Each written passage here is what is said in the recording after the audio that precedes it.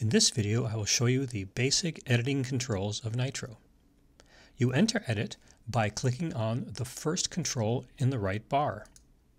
At the top is shot information, including the file format. You can expand it to see more metadata. The next area is the histogram. You can close it if you want more working space. Below that are the editing controls. They're organized in the order in which you would normally process an image.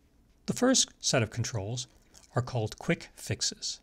These are ways to make quick improvements to your image. There's auto enhance to quickly improve an image, highlight recovery, a spot and wire removal feature, and cloning.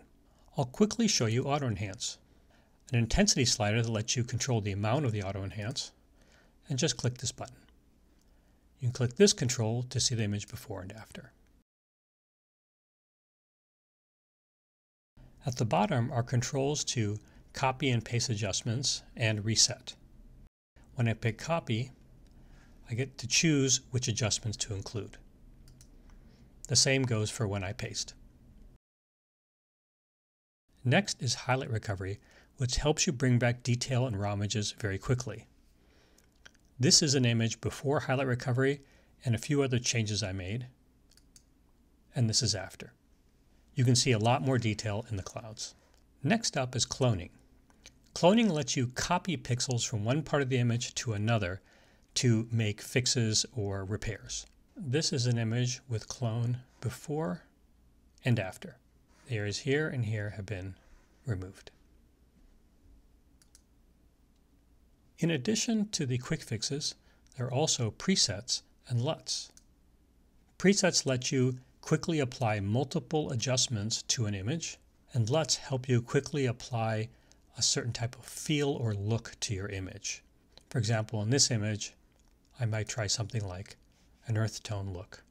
In addition, there are film simulations inspired by Fujifilm simulations, and I can quickly jump through those, and some other ones as well. Next up are the sliders for detailed adjustments. There's a large number of them that come with the application. I won't go through all of them, I'll just highlight a few. The tone adjustment gives you special controls over ProRAW files, regular RAWs, and non-RAWs as well. RAW tuning gives you some unique controls over Apple's RAW decoder.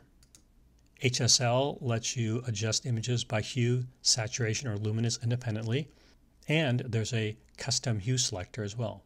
Black and white gives you a bunch of black and white options. Split toning lets you adjust images by their highlights or shadows. There's control over chromatic aberration and fringe. Lens distortion, which allows you to correct for lens artifacts. In addition, the app will learn as you correct distortions for your camera, so eventually it can actually correct them automatically. Perspective, a color mixer, and a vignette. For the vignette, you can actually control what the center point is as well. Last but not least is masking. Masking is a very powerful feature in Nitro. You can add multiple kinds of masks.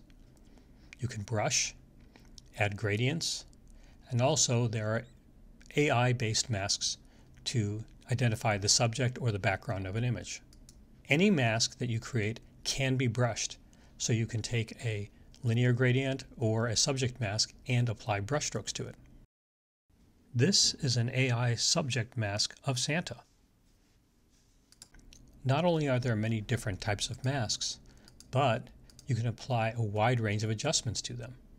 Almost every adjustment that you saw in the previous section of sliders can be applied to a mask, including white balance, levels, curves, HSL, and chromatic aberration.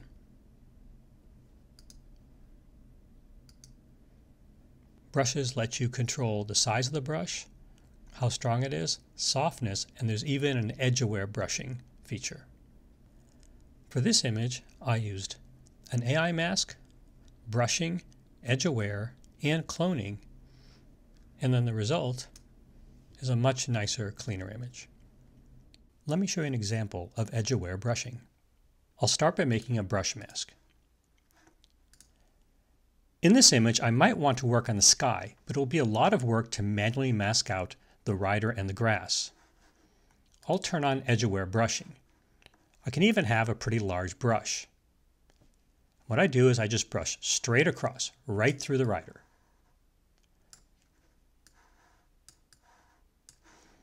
Then I can turn off edge-aware and just finish up the rest of the sky area. And I'm done. I can use something like deepen to work on the sky. Or I can actually invert the mask. To invert the mask, I click on the brush and pick invert. Now I've got the rider and the grass. Then I can use midtones to change the feel of the foreground. Before and after. Edits are saved automatically by the application.